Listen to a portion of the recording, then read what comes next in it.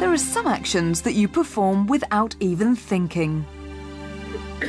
These are called reflex actions. A well-known reflex action is the knee jerk. Hit the knee in a particular spot and you can't help lifting your lower leg. So what's actually happening? First, stretch sensors in the muscle detect a sudden change. A nervous impulse travels along a nerve to the spinal cord.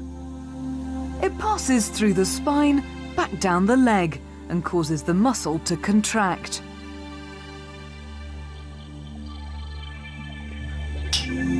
Electrodes on the thigh pick up any electrical activity.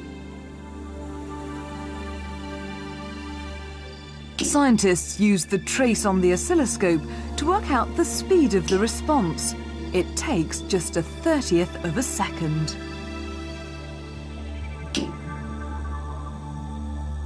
The pathway taken by a nervous impulse during a reflex action is called a reflex arc. The impulse travels in an arc through the spinal cord. It bypasses the brain, which means you don't even think about it.